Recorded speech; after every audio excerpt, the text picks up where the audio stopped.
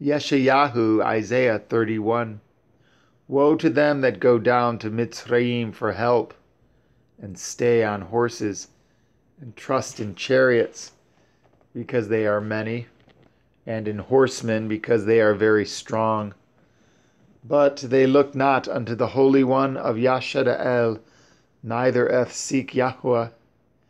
Yet he also is wise, and will bring evil, will not call back at his words, but will arise against the house of the evildoers, and against the help of them that work iniquity. Now the Mitzrim are men, and not El, and their horses flesh, and not Ruach. When Yahweh shall stretch out his hand, both he that helps shall fall, and he that is helped shall fall down, and they all shall fail together. For thus has Yahweh spoken unto me, like as the lion and the young lion roaring on his prey, when a multitude of shepherds is called forth against him. He will not be afraid of their voice, nor abase himself for the noise of them. So shall Yahuwah Sevaoth come down to fight for Mount Sion, and for the hill thereof. As birds flying, so will Yahuwah Sevaoth defend Yerushalayim.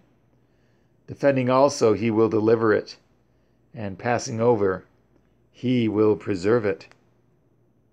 Turn ye unto him from whom the children of Yashara'el have deeply revolted, for in that day every man shall cast away his idols of silver and his idols of gold, which your own hands have made unto you for a sin.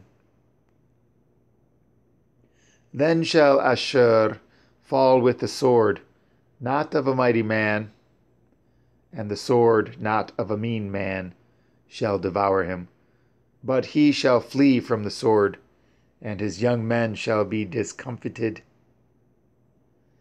And he shall pass over to his stronghold for fear, and his princes shall be afraid of the ensign, saying, Yahuwah, whose fire is in Sion, and his furnace in Yerushalayim.